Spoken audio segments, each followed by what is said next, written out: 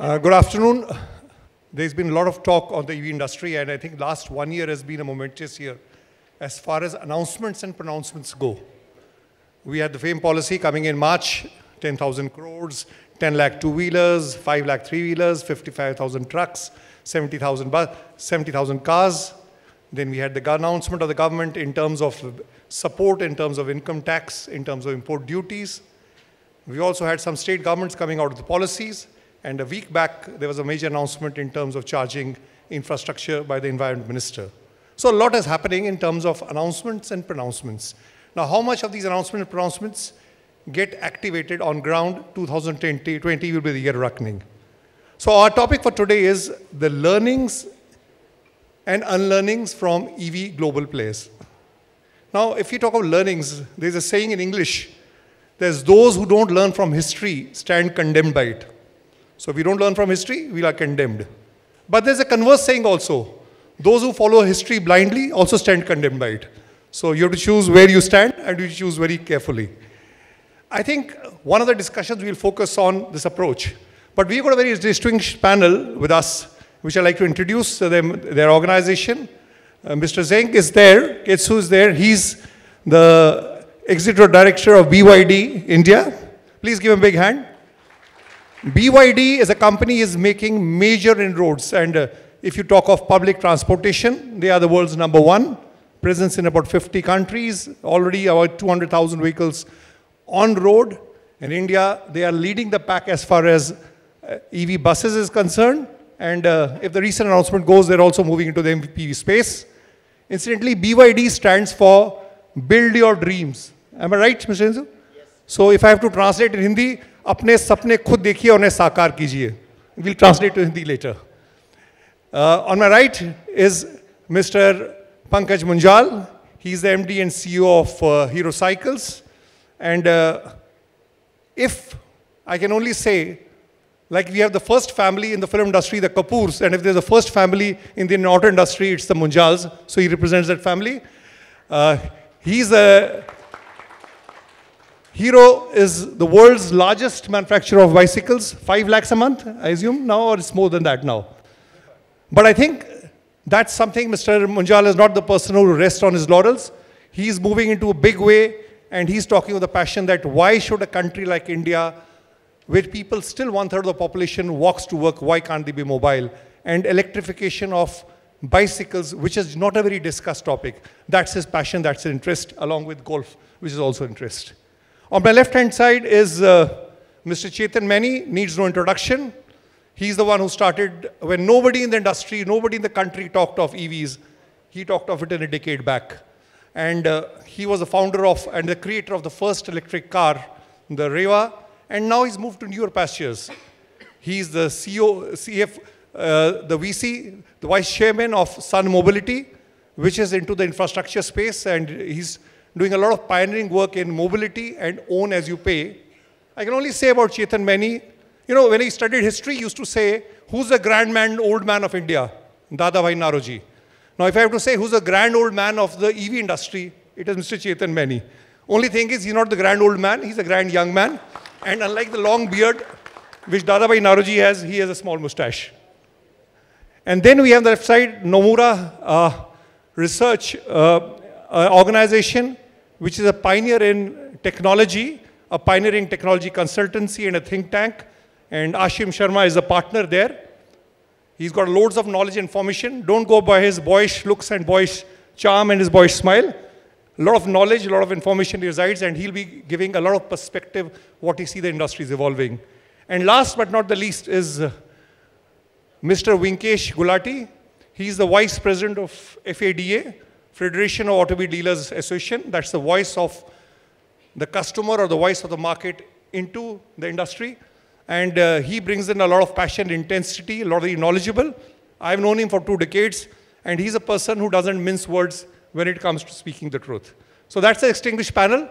We'll start right away, and I think the one and the areas which you want to say, what are the learnings from major EV markets?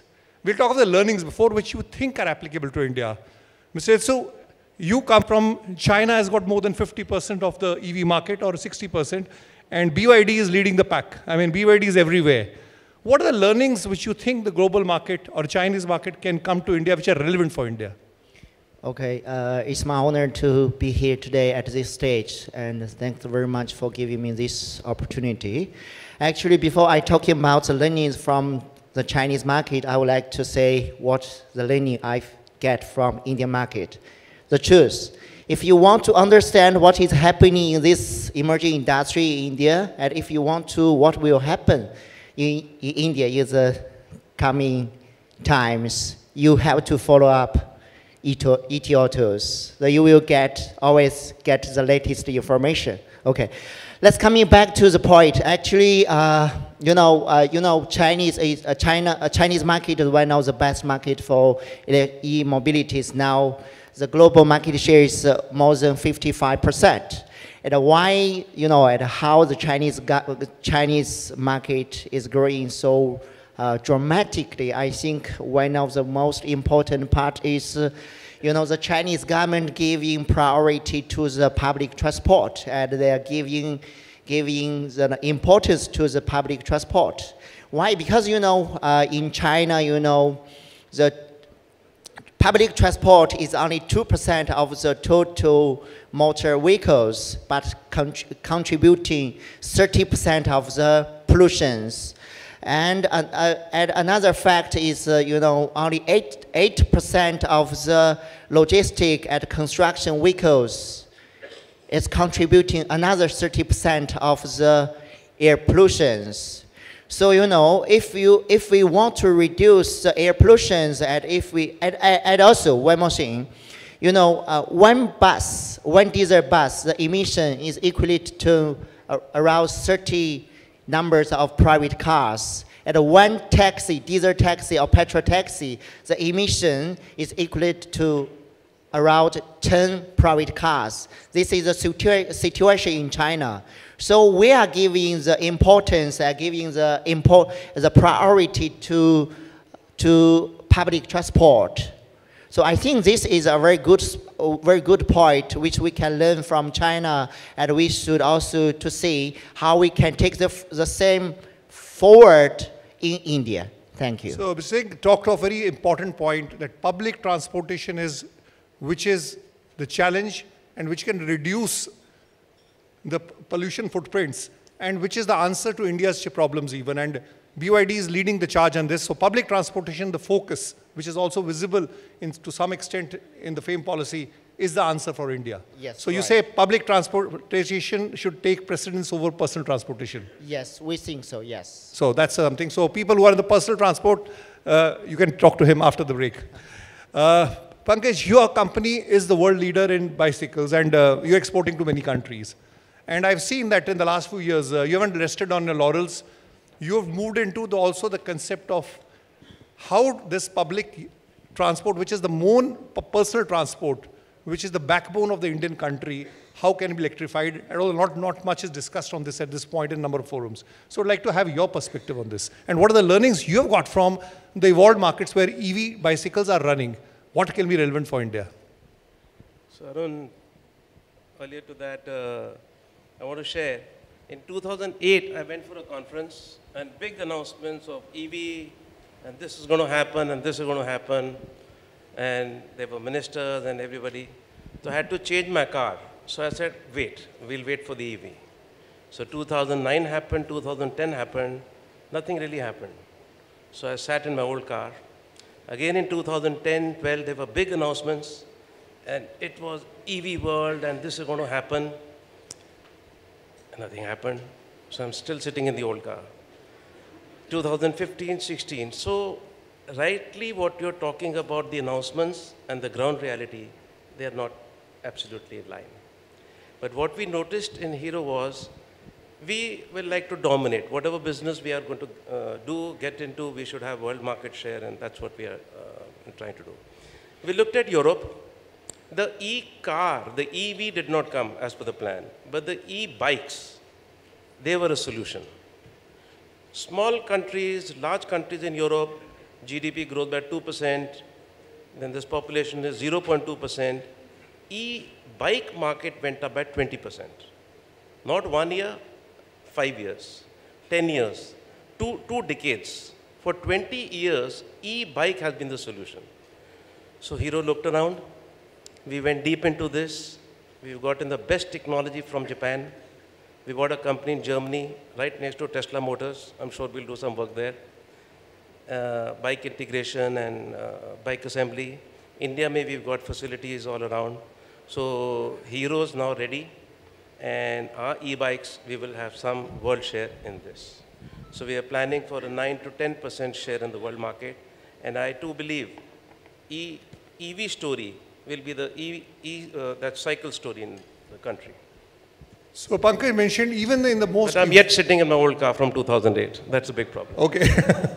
So Pankaj mentioned that even in the most evolved and developed markets, they're realizing the real solution will be e-bikes and e-cycles. And if you overcome that, and if you don't do that, and it will be more relevant in India. So that's a learning which has come in, and that has to be in the radar of the policymakers, and as his Heroes playing a pioneering role in this.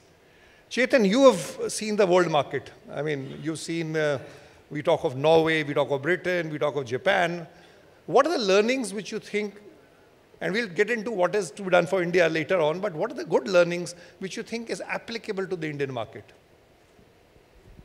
So I think that having sold product earlier in 24 countries, I found one thing that was very common among customers everywhere, and that product cost, range anxiety, and long refueling time were key barriers at different perspectives that had to be addressed, and this is very clear. And so I think that solutions that would resolve those would be the ones that would be definitely the ones on growth, and those are the things that we should focus on. The second learning for me was, especially when we had a chance to rebrand product, is to make electrics really cool. And we had the opportunity in UK to do it, and so you had film actors and RJs and chairmen of bank, and all of a sudden electric became cool.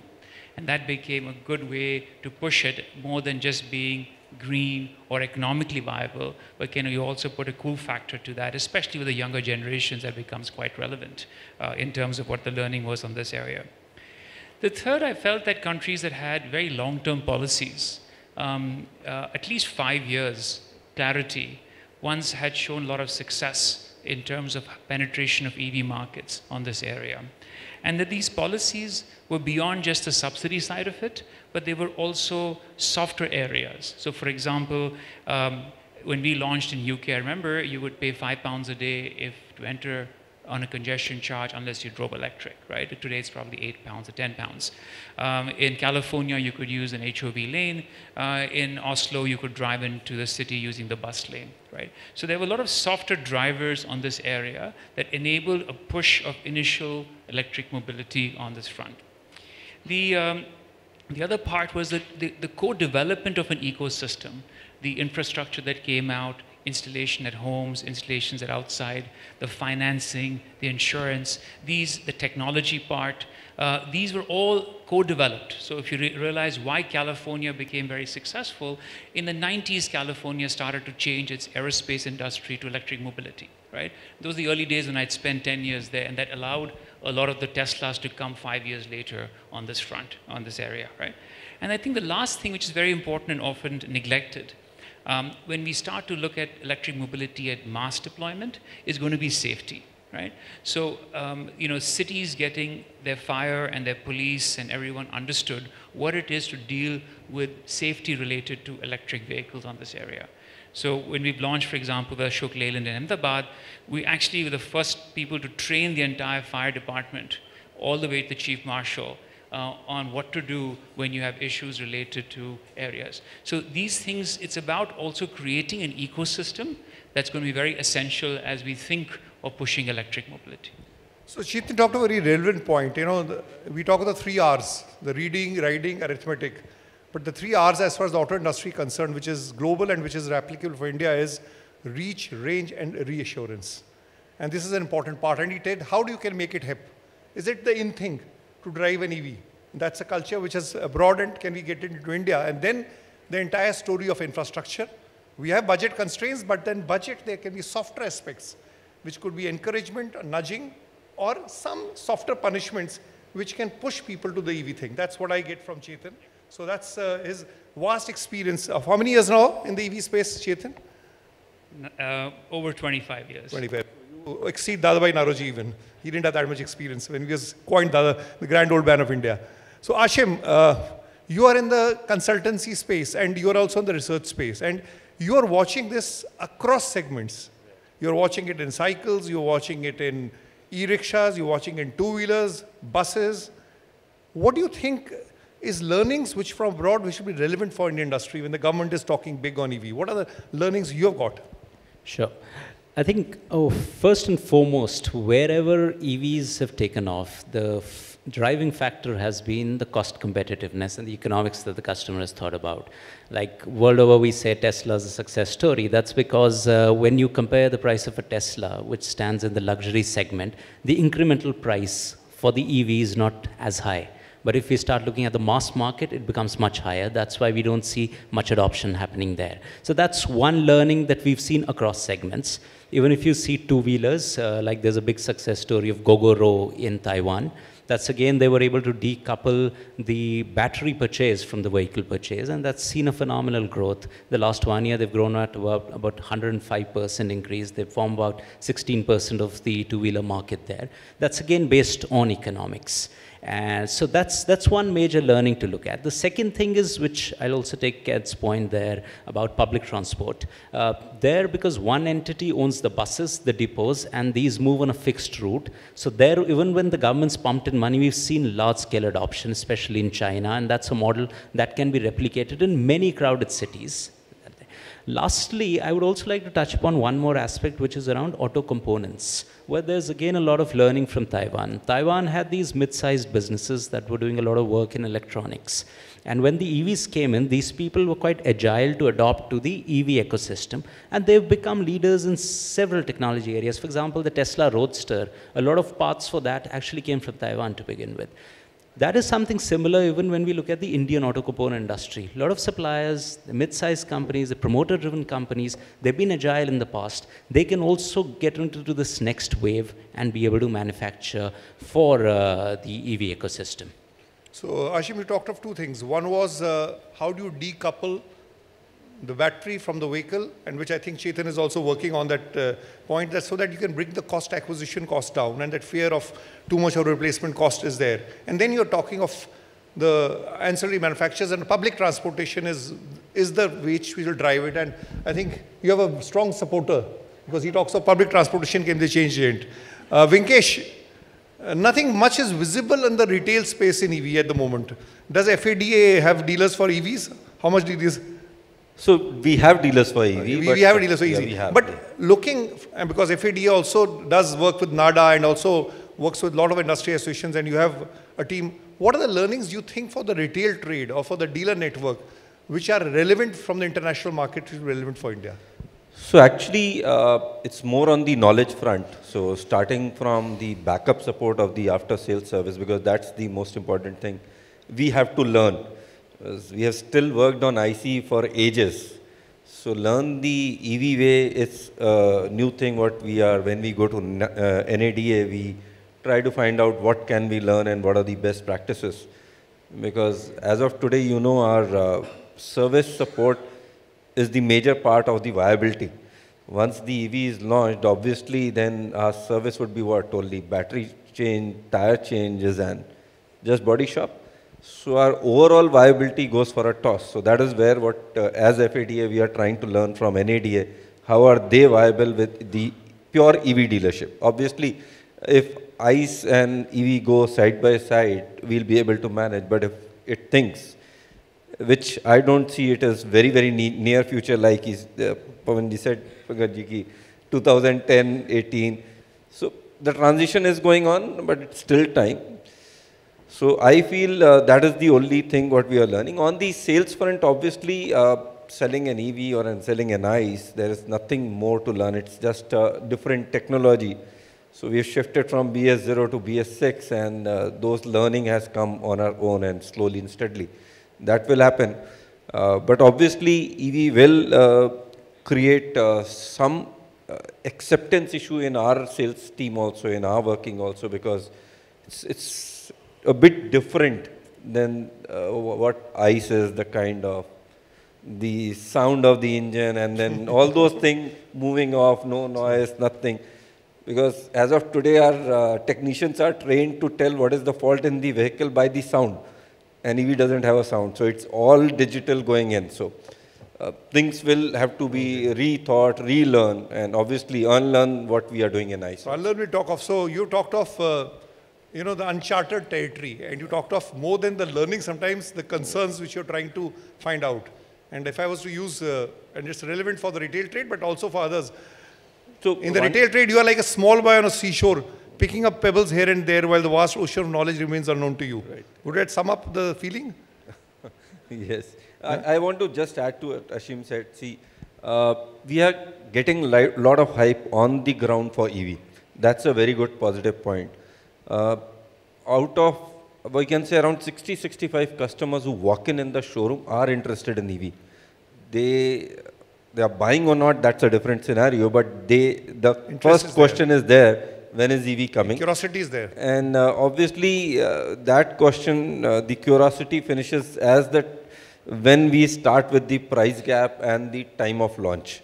So I feel unless and until EV comes as a mass production, the technology upgradation, what is happening where the battery cost goes down, when that happens, then you will see that the dealers or the retail will come in forefront in EV. So till that time, we are backbenchers actually. Pankaj, when we talk of India, we talk of 740 districts. And I understand in the cycle trade or the cycle industry, the unit of currency is not districts, it is sub-districts or tehsils, which are 5,000 and 5 lakh villages.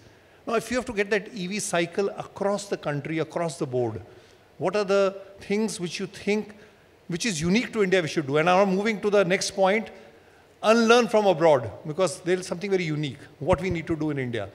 And it might be not to do what they've done abroad or do something very different in India. Thank you, Arun. Before I get into that, once again I want to ask, is it all working? India will make 25 million bikes, and e-bike would be close to 1 lakh. 1 lakh over 25 million is, I don't know, 0.00 some percent. C was 2%, 0.03% what you talk of. That was 0.00 some percentage. In the cars, again, India will make 2.5, 2.4, whatever. Car market has also shrunk, and the car market's in 10,000. So is it all working? Now, what is the way? I'm also sitting in the 2008 car. I want to change it, but I've got a fear. I'm not going to buy an electric car. Whatever sex appeal it can have, I'm scared. Range anxiety, breakdown, trained mechanics. So what is the way forward? Let's look in the mirror, and as I mentioned earlier, Europe has done it. Why not India? What's the learning? So us people sitting in the room, interested for this technology, Niti Aayog, we met Niti Aayog, and big effort, big statements are made. But what's the follow through? What's the net result? Is it green, red? I think it's closer to red. In Hero, we launched the Hero Electro 1 year back. My son is looking after the business. He's really pushing it. We've got 72% market share. It's a small base. The share is large. The growth is large. Over a period of time, the size will become big, and Hero should continue to dominate that market. What we have done is we've broken them down into 3 slices. Who's going to go for it? So first is the first mover, the young kids who are going to take in. So the first segment is health and fitness. There's a fancy cycle market which we have. We make 2 million bikes over there per year. Youngsters who go to school, who go to college, who go for fun and recreation. There we got a motor. It's called Electro, and we do close to 3,000 bikes a month now. And it's growing 3,000 there for India. And in this, in some time, there's going to be a convergence of motor, controller, battery, and the man, human being. And there'll be this heart rate modulation, and you can control your heart rate by the cadence in the pedal. So these are the kind of things done that you can get fit, you can get energy, you can strengthen your heart, you can lose weight. So in the same time, when you're going to sit in a traffic jam or go from home to work, you can use it in a productive way rather than go to the gym. Second big segment that we've taken is cargo. Delivery bike, what we call. There again, they've got segmentation. If you want a pizza, you want it in 5 minutes, one small packet of 5 kilos. There is one cargo bike for that. Then you got those multiple delivery. We have another cargo bike for that coming up. And then like an actual cargo, Amazon and Indian Postal. So cargo is going to be a big phase. Electro is going to show us lots of these bigger vehicles. There'll be bigger vehicle, could be three-wheelers. That's also coming up. And the biggest one, which is our Bharat. Who knows the change may lie there. So we're going to introduce a very low-cost one, close to 15,000 rupees, which we can buy. And the fuel saving pays for the installment. So the bike is technically 3,000 rupees net cost. So that is the bike we are going to introduce for the rural. These are the three slices that we will believe to enter. If I take it health, the first adopters, the early adopters, because health and fitness is the buzzword and they can pay and the affordability is not an issue. Second is cargo, which is last mile connectivity is a major opportunity and a challenge in India. And third you mentioned was Bharat, covering each and every district and sub-district of India. Which is Ketsu, we talked of public transportation and you said it's fairly common. Public transportation, the challenge in China, the challenge in India. But one of the problems or challenges we have in India is what we've seen in China, there's a very strong government incentive or disincentive for EV. And second, they went very aggressive in charging infrastructure. Fortunately, I will not say fortunately, it has not happened in India to that extent. So what do you think has to be done differently for India? And you've been 7 years in India, so anybody who's been more than 5 years in India, we count him half Indian. Yes, I'm half of India. Actually, I think, you know, now if I would like to say, you know, what fault we did, what's the wrong thing we did in China and what we should learn from China, two points. The first point is safety. You know, for electric vehicles, I think safety is, cost of course is important, but safety is also very important. You know, in the past 3 years, you know, the Chinese government, they linked the energy density with the subsidy, So that forced or that misled the people to shift from NCM 611 to NCM 811, right? That is caused some of the safety issues. But if you see now, you can see the industry, they are coming back to the more safer, much safer technology like LFP, the lithium iron phosphate battery. So you will understand this. So this is one stress for the industry in India. We should choose the much safe technology for the industry. Don't make the same mistake. A second point is, you know, cost. Indian market is a very much price at cost sensitive market. So we need to get the balance of the product quality and the configurations with the cost. So this is also very important. So two things which you mentioned. One is this cost element, the value engineering, because Indian customer is very conscious. And one is safety must be looked into initial stage only. Yes. Chetan, I seen your recent forays. They are think Indian, you know, think global but act local, or think Indian and act Indian. So what are the three things which are very unique to India, which we have to do and we don't have to ape the West?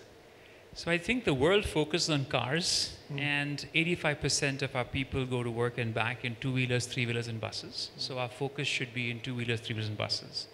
The second area is that we can't afford the kind of congestion which would happen in the next 10 years, which means shared transportation should play a large role. Electrification should therefore connect these two species of two-wheelers, three-wheelers, and buses and shared economy. So the challenge in this area was the same. That three things I talked about of high price, range anxiety, and long refueling time. And from our perspective, what we try to do was saying, okay, if you separate the batteries from vehicles, you can now get electric vehicles to be cost neutral. If you were able to swap them in a couple of minutes, you can now address both range anxiety and long refueling time. Changing people's habits is difficult. To charge 5 to 8 hours or even 1 hour for fast charge, when someone is used to 5 minutes of refueling, is difficult. But if you can say, listen, I can refuel you in 2 minutes, then this says, hey, this makes sense. So, you know, and then it's a pay-as-you-go model. I don't pay for something upfront. I pay for when I use it, right? Like I do fuel. So putting the pay-as-you-go model works on this area. the difference I would think that, and people have tried to do this before, we just talked about Gogoro trying to do it. The difference what we try to say is, can this truly be an open architecture solution for India? So can every 2 and 3 wheeler use it, which is 22 million vehicles produced, and we do that by using 1, 2 or 3 batteries. The second thing we said, what is so India specific, right? And what's India specific is robustness, reliability. I mean, your batteries have to be underwater. Your batteries have to be dropped. You have to operate at 50 degrees ambient, which means your stations and the battery temperatures have to be cooled, and the entire thermal management has to be looked at. So therefore, you have to create a set of technologies, starting from the cell to the pack to the solution, that is very different. The last piece of the puzzle is, how can you get OEMs on board so that you can all be part of the ecosystem? There are 2 things we try to do there. One is create standardized dock solutions that allow OEMs to get into market very quickly. And so recently when we launched with Piaggio, in a matter of 10 months, we went from concept to launch. Now typically it takes 2 to 3 years, and so can you reduce time to market by 1/3? And the last part is, can everyone in an ecosystem be successful? So coming to the point on dealers, what would dealers do 5 years from today if they didn't have service revenue? So we actually also have our stations at dealers who are part of a franchisee model and can actually earn on the revenue chain. So when they go less on service, they can actually have new models of revenue. So for me, I think if electric mobility has to work, it's going to be a set of partnerships across the ecosystem on this area, which are India-centric, and for the customer, giving him a better value proposition. So, Chetan, the way I see it, you talked of cost, convenience, and collaboration. These Very are much. the three C's. Huh? Yes, if I yes. mistake And it. I think that, you know, we today have rickshaws running, and these guys do 150 kilometers, Okay. right? If he gets a night shift to go, he can do another 50 kilometers. He doesn't care. So when you remove range anxiety, the same thing with 2-wheelers. When you talk to customers, they only do 40 kilometers a day. But exciting is the But you know, larger once a month, They do he 100. does 100. And then he discounts what the OEM does. So he wants 150. If he doesn't have that, then he doesn't want to buy the product. And you can give it to him, but then you have a battery pack that's more expensive than the vehicle. So it's important that these get addressed. So cost, convenience, and now we are adding comfort even also and collaboration. Ashim, quick, because we'll have to come to the next round. Quick learnings, what are unique which you do in India? Unlearnings and what's something unique? I mean, Pankaj has mentioned it, Mr. Ketsu has mentioned it. Anything which you would like to add to this?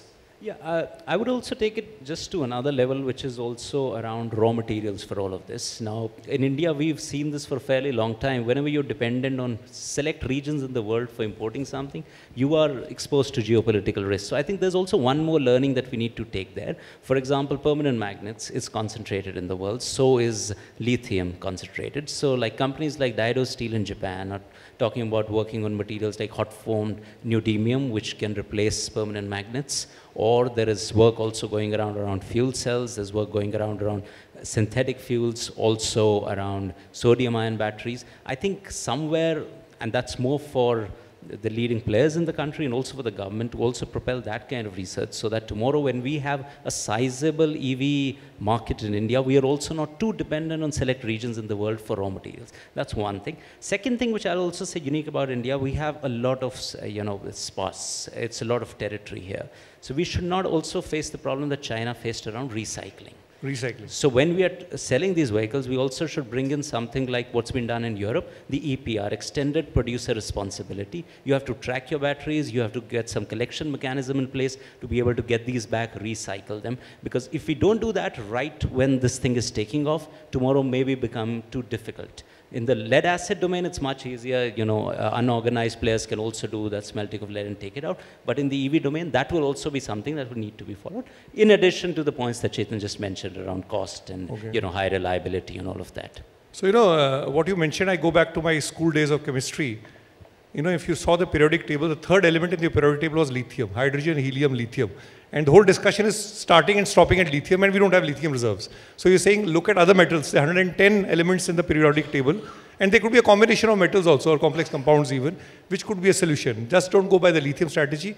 And second, you said recycling, because what you're creating, you don't want to create a Frankenstein monster. You do something and you follow later. Vinkesh, you haven't experienced unlearnings, but You said of the learnings and you saw of the concerns. Any additional point which comes to the top of your mind? So very frankly, from the retail front, the customers are interested in electric. If I talk of two-wheeler or the passenger vehicle front, we don't have a lot of models in the market. And coincidentally, with due apologies to the two-wheeler OEMs, all the two-wheeler OEMs are going to a different retail chain. So like if Bajaj is launching a e-bike, Chetak, so it is not coming to Bajaj two-wheelers, it's going to the KTM dealers. So unless and until the regular chain of dealers have an EV product to show, we will not be able to justify or satisfy the customer's curiosity and demand. There is demand, there is curiosity. It's very clear, like you saw Hyundai Kona being launched and they had to close the booking. Even today, Mr. Chhabra said that they are closing the booking today. Why do you want to close the booking? You are there to produce and sell. Let's continue with the booking. So why? So I feel the actual push from all the manufacturers' side to give the products to the dealer and then see the actual response from the customers is what we as a dealers are feeling are lacking. So talking of like Sir started that Riva and E2O we are selling from our dealerships, but still not all India Mahindra dealers have E2O or even I think Vinkesh is saying that EV should not become a niche product, which is somehow visible at the initial part of it.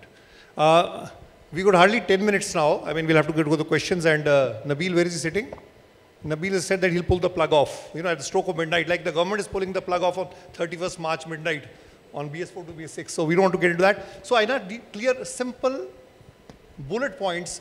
What is your wish list or what is your expectation from the government, from the industry, or it may be from customers as far as EV is concerned? And I wanted to know only bullet points. What is your expectation?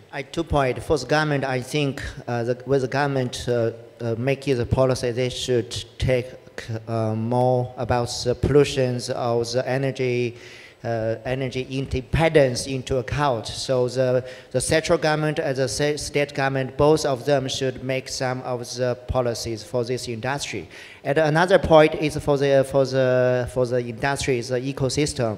You know, this is an emerging market, emerging industry. So everybody from each and every sectors are partners. Let's work together and to create the ecosystem. Especially, I would like to have a request to the component sector. You guys need to work hard to set up the ecosystem. Frankly, we are facing difficulties here because, you know, to localize the product is really hard because we cannot get qualified suppliers for the components. Thank you. So you talked of two things. One is clearly that there should be a single chain of thought from the state to the center to the towns to the villages. And second, you talked of an ecosystem, not only in terms of production, in terms of supply chain, in terms of government, in terms of infrastructure. Yes. Coming to you, Pankaj, what is your wish list? What do you think needs to be done? And the wish list could also be rights or what do you think the industry should do? E-cycles will lead this EV revolution. Looking at the past 10 years record that I talked about. They must be included in FAME 2. Okay. So I think he's made a very simple point. E-cycles are not part of FAME 2 and you put constraints in terms of range, this thing. How can you ignore bicycles, which is the primary mode of transportation of the normal Indian, which is there?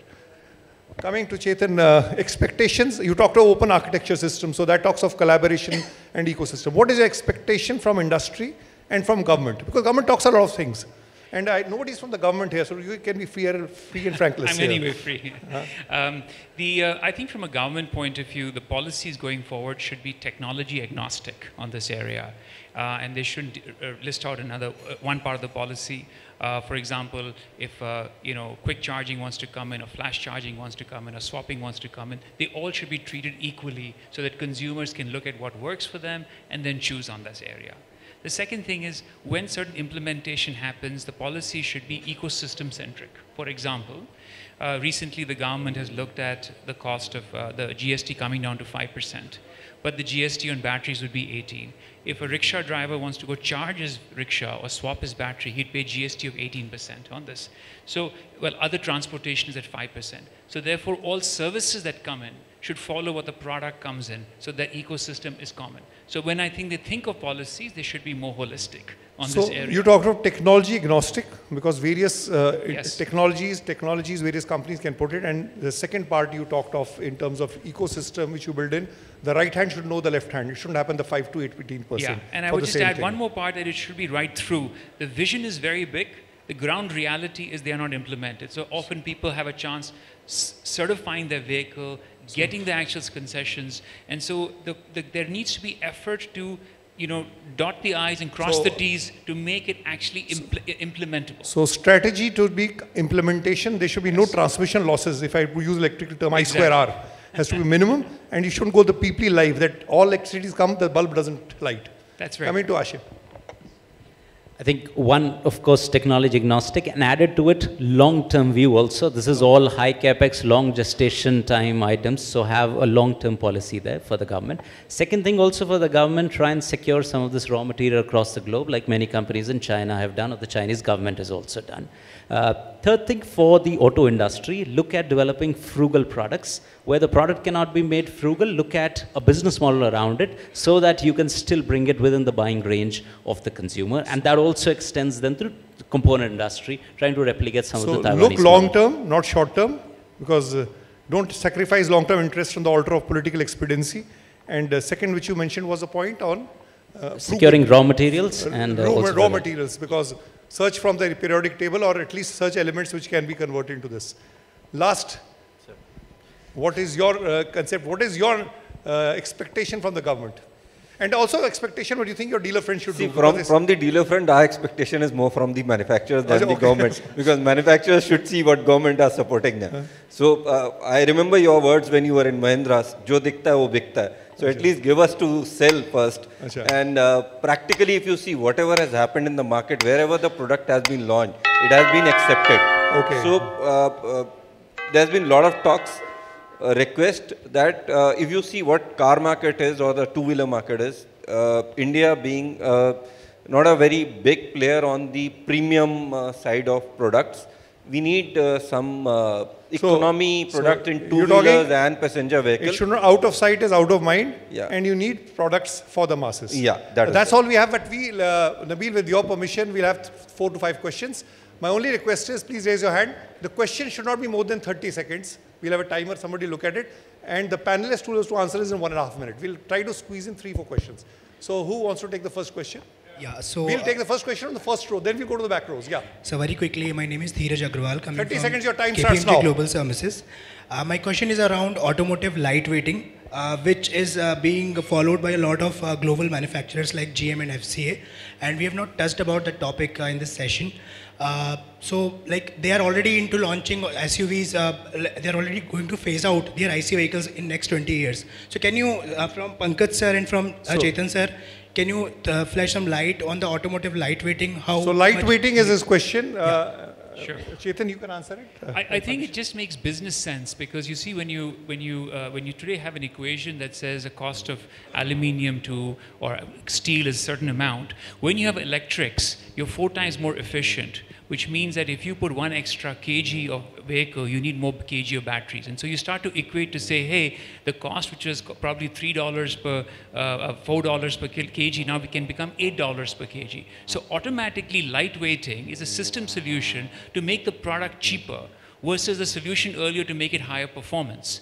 It actually makes, so people will automatically use lightweighting because it makes business sense, and that's when things really take off. You're into components manufacturing also. Anything on lightweighting you'd like to add what Chetan has mentioned? Lightweighting is the key going forward, with the battery dead weight and everything dead weight and all that. So in our daughter company, where we make the BMW chassis, in one of the daughter companies we do that, the BMW built in India.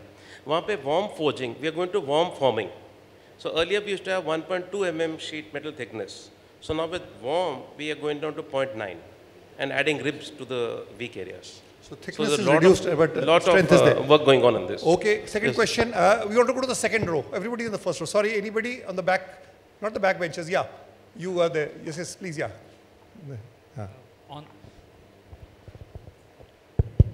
On theme, we are talking of learning and unlearnings from the top EV markets. But in terms of how things are going to evolve, are there some learnings and unlearnings which we can look at from how IC engine has evolved from its birth to where it is today? And can something of that be adopted into the EV as well? Ashim, Again, from the consumer psyche and whom do you want to direct the question to? Ashim, I'm saying. Anyone for that Ashim, matter. leave it to Ashim. Maybe Chetan or Anything you'd like to say? Ashim. Chetan, you seem to be the favorite, but we have to be democratic. We have to give others opportunity also. To answer. Sure. Thank you. So I think IC engine has been a natural adoption phenomena because, you know, it started increasing and it kept on increasing as car per thousand kept on growing in the world. I think one thing that you can see slightly closer to that is hybrids, where Japan has about 20-25% penetration. So the key learning there was, so if you see it today in the mass market segment, say up till 10 lakhs, an EV would be about 40% more expensive. A hybrid would be about 20% more expensive. So decoupling rest of the technology, it's the incremental price impact was less, so people adopted it. Second is around charging, which again was not needed, especially in the pre-PHEV era. So that's the other thing, that consumer convenience was the other thing to look at. So probably 3 C's: cost competitiveness, consumer acceptance of the technology, and also, charging infrastructure or refueling infrastructure being there. That was enough for IC vehicles in terms of petrol, diesel, fuel pumps. That'll be the third thing if you want to draw a corollary between them and EVs. So a lot of C's and R's coming into it. Any more question? Yeah. From gentleman, can we have the mic immediately? Because it's eating into his time. Yeah. Hello. Could you make the questions short and to the point? This is to Chetan. We know the challenges. We are talking about the LFP and the NMC battery challenges. In terms of the 85% of the vehicles, these are the 2 and the 3-wheelers. I think the major challenge today would be the battery cooling. So, because that may not be too much of a challenge for the 4-wheelers and the buses, but for the 2-wheelers, because we are seeing the major launches only in Bangalore and Pune. But the major challenges would probably start happening. Yeah, how is the industry actually addressing those in the vehicles itself? Chetan. So, very valid point. Hi, very valid point. It's hard to air condition batteries in a 2-wheeler and a 3-wheeler. It's very easy to do it in a car. Also, I think with a 48-degree ambient temperature, the batteries can go over 50 degrees on this area very easily, and these become important. We've gone through over 1 million kilometers of this on 3-wheelers on these areas, and we've rarely exceeded battery temperatures of 36, 37 degrees, even in hot summers, by using battery swapping. So when the batteries come out in the station, you cool them, and then you take them back in an area. And so I feel that for 2- and 3-wheelers, you're very right. The only way to really manage it is, therefore, you keep that independent, where there's a chance to cool down, and then swapped out. But in vehicle, it would be very expensive to do it, and so swapping would probably be the way for 2- and 3-wheelers. Ashim wants to add 15 seconds. Another thing is also battery chemistry, like lithium titanium oxide (LTO), which has far higher thermal capacity. Thermal stability is also being evolved for applications like these. Okay, we'll come to the last question. We'll go to the last row. Absolutely the last. Yes, you're there. Yes, please give him the mic there. Yeah. He's moving to a different side, so you're not the last, but that's the last week. Yeah. So my question would be to Ashim sir. So sir, you talked about the frugal product and also about the various chemistry and the various elements that we can use from the periodic table. So one thing is to the manufacturer is the battery cost, and that is approximately 50 to 60% of the vehicle, right? But then what if can you spare some points on how government can help the manufacturers to reduce the battery cost overall, so that the product can be a bit more frugal? That is it is being implemented in the Western countries. Short answer because we're running out of time. Yeah. So I think the government would give some subsidy on electric vehicles. Unfortunately, what's been seen across the globe is, especially in the PV segment, the market has grown till the subsidy was there. Once it's cut off, it suddenly crashed, including the recent phenomenon of it almost halving even in China. So I don't think more than that is something the government can do. What can be done is in terms of business model innovations, like something Chetan is also doing, or decoupling the battery cost with the vehicle cost, like a battery coming on subscription, so that the consumer doesn't feel the pinch at the acquisition time of the vehicle for the additional battery cost. Those kind of business model innovations might be more. We would have liked to continue with more questions, but unfortunately time is out. I hope the objective was to generate more light than heat, because heat would ultimately result in some pollution or carbon footprints. So we hope we have generated some light, and if some light is left to be generated, it can be done in the lunch table with all the eminent panelists. So thank you, the audience, for being a patient audience, and all to my panelists.